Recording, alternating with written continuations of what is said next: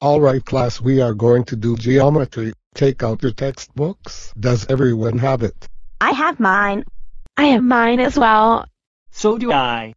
I have mine too. Me 3. And where is yours, Zack?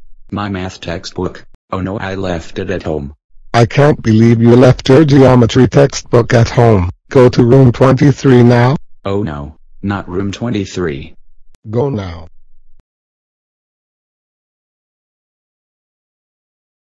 This can't be happening.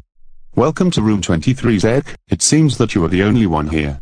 Are you chewing ice in my class? Because no one chews ice in my presence. No sir, I am not. I was trying to have a great day so that I don't get grounded by my parents. You are lying to me. That's it. Go to the headmaster now.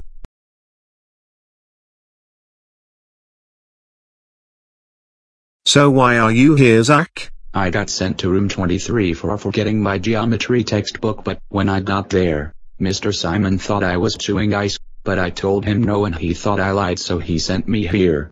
That's it. You're suspended, Zack, for 9 weeks. Now go home.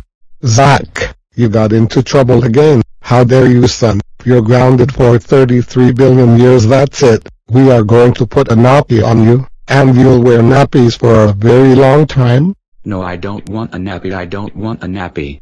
I don't care, this is our life, not yours. You're wearing a nappy and that's final. You better not put a nappy on me when I am too old. Ow, that hurts. Since you are in your nappy, you will talk like a baby from now on. However, if you behave at school for once, you won't wear nappies nor talk like a baby. I just wet my nappy. Wah wah wah wah wah. Help me, mommy, daddy. Wah wah wah.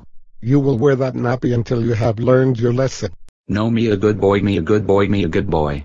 That is it, Zack. Go to your room and weep up there, and do not lose that nappy because you won't lose it until you learn your lesson.